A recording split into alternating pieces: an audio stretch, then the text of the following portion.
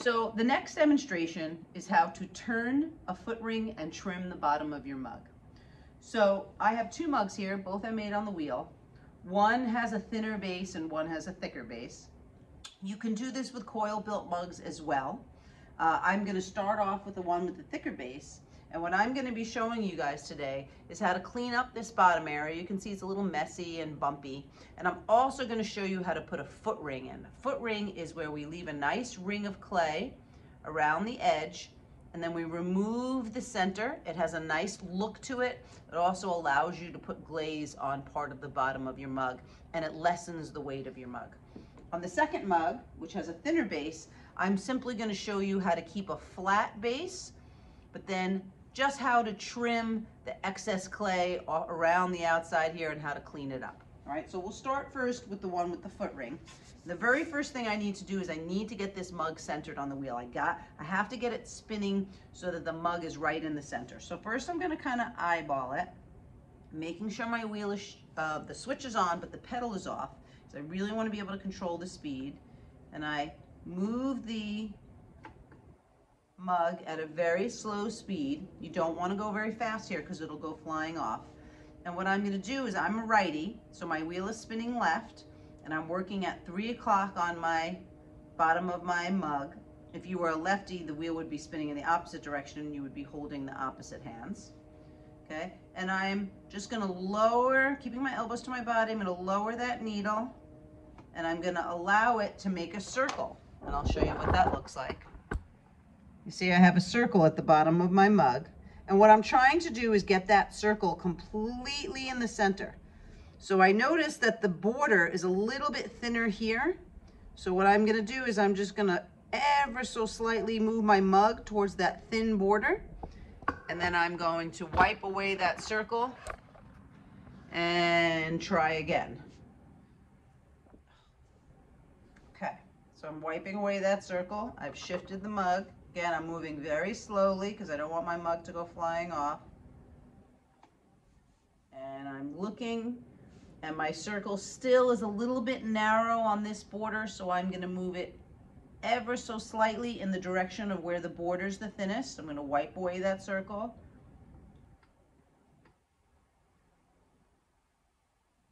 And now this time, you can see my circle is right in the center of the bottom of the mug. So now I know that I'm centered.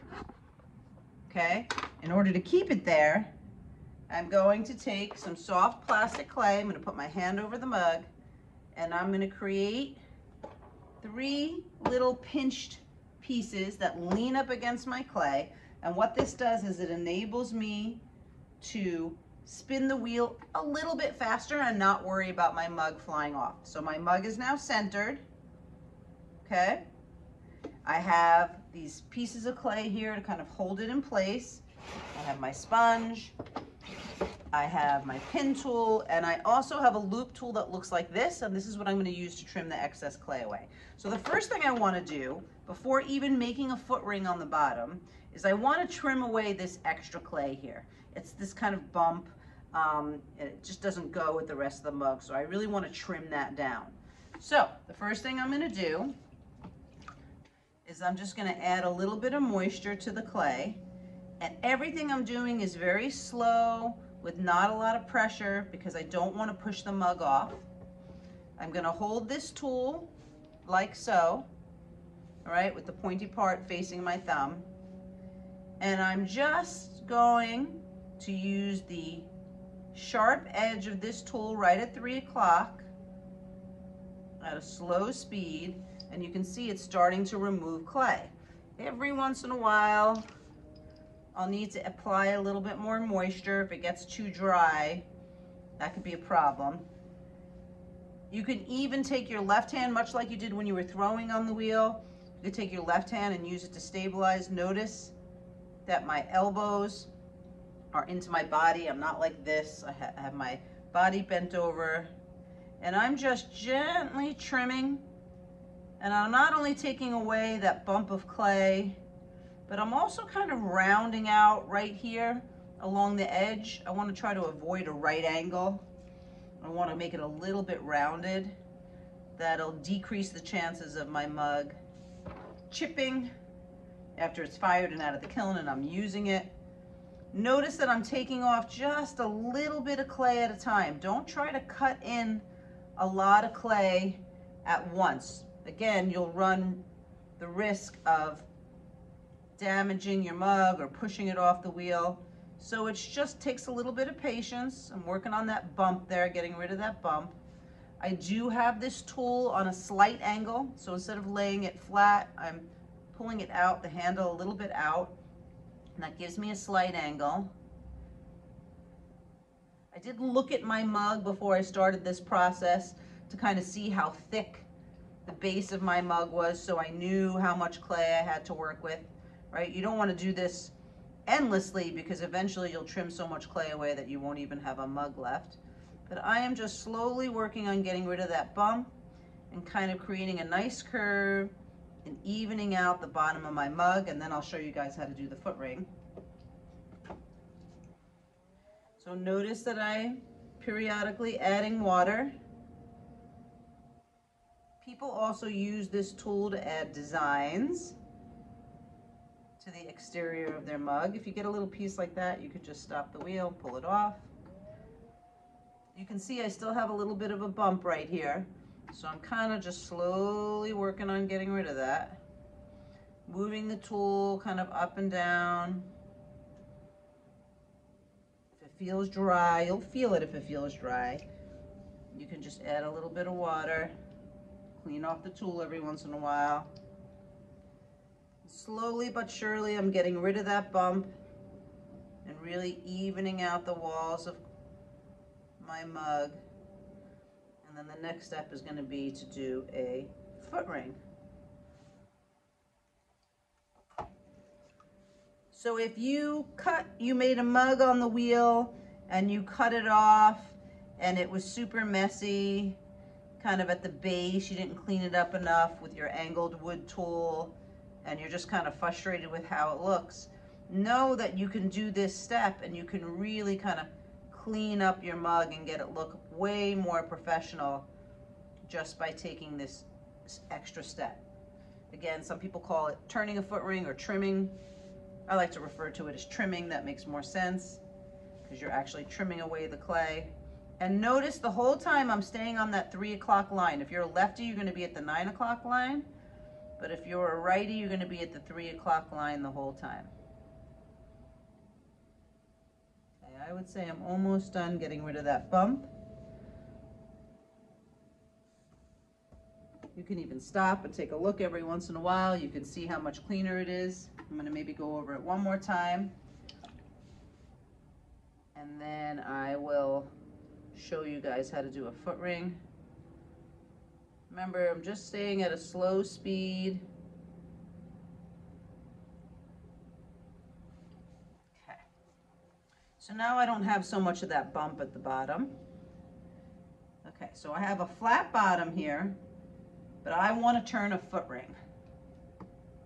Okay, so I want to leave about 1/4 inch of a foot ring around the outer edge here.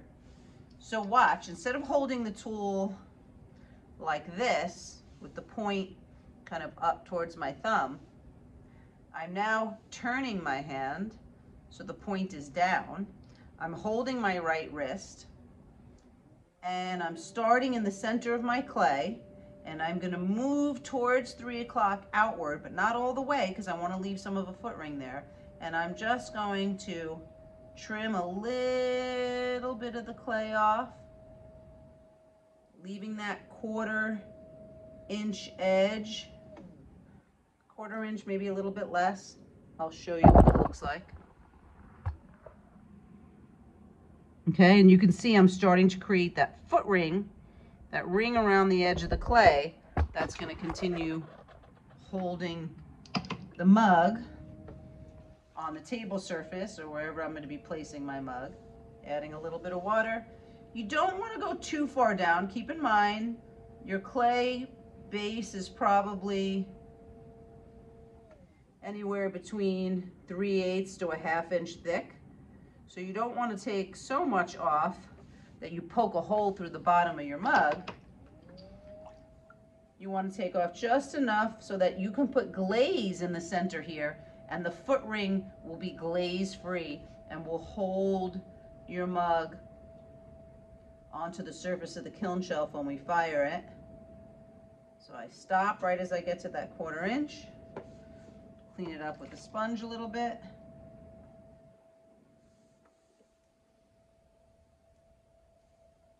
It's very satisfying to do this. You got to start in the center and then come straight out towards 3 o'clock. You can kind of hold it there to really make a nice clean edge on the foot ring. And I'll show you guys close up again. In just a moment, I'm going to do it one more time.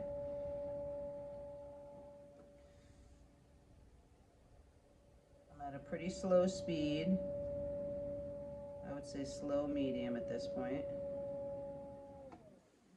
Okay. And I'm not going to go down anymore. I feel like I've gone down enough. I've created enough of a foot ring. I'll show you what it looks like. Now I'm just kind of cleaning it up with my sponge. So you can see I have this nice ring around the edge on which my mug will stand. I can now put glaze in here, which I couldn't have before if it was a flat bottom, right? Okay. And now I'm just going to clean it up. And when you take your mug off the wheel after doing this, you will notice that it's pretty soft. You know, I had added a lot of water. So I would either take this and just kind of leave it out, or I would take it and put it in front of the fan and let it just get leather hard before I flipped it back over and put it away. So I would leave it upside down, put it in front of the fan, and let this top area get leather hard. But you can see I have a nice foot ring. I'm going to move that to the side. Now, the base of this mug is thinner, so I don't want to put a foot ring in it. I just want to have a nice, clean, flat bottom. You can do this same technique, not on the wheel. If you want to just do it at your table, you can use a banding wheel and simply use the rings on the banding wheel to kind of center your mug, and then add a little bit of water.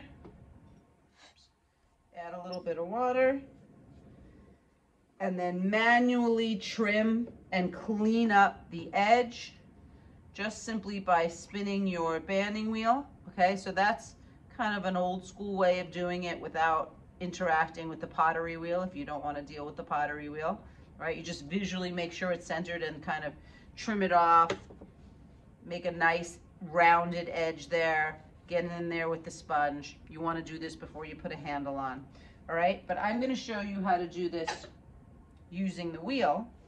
So very similar to what I did before. I simply put it in the center visually. I turn the wheel.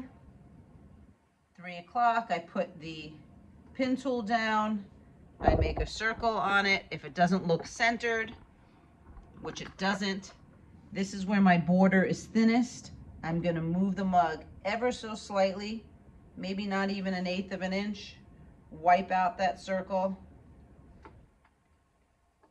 and repeat the process. And I keep doing that until I find that the mug is centered. That's why you want to move the mug in very small increments. Okay, now it's centered. I do what I did before. I put my hand over the top.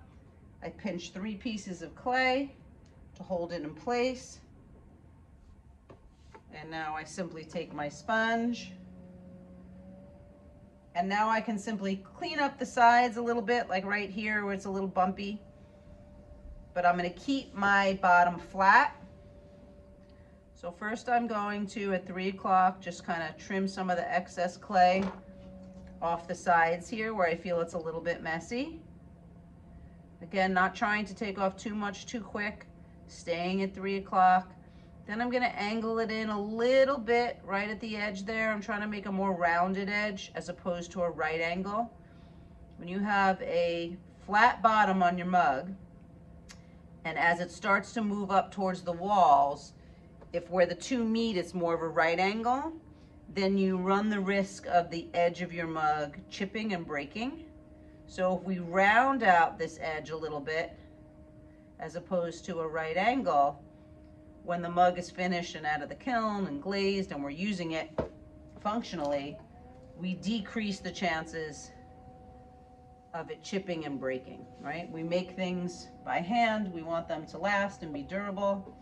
And there's little tips and tricks that you can do to ensure that that is the case. So again, I'm just coming up the side of my mug at 3 o'clock, rounding out the edge. And then I just want to keep a flat bottom. I'm not doing a foot ring, okay?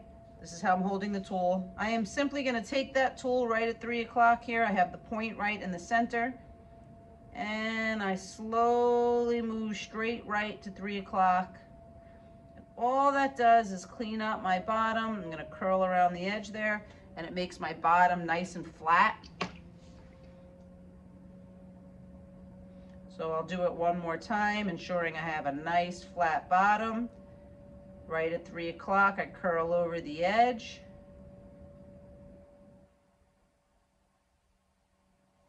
And now I'm just going to take my sponge and clean it up.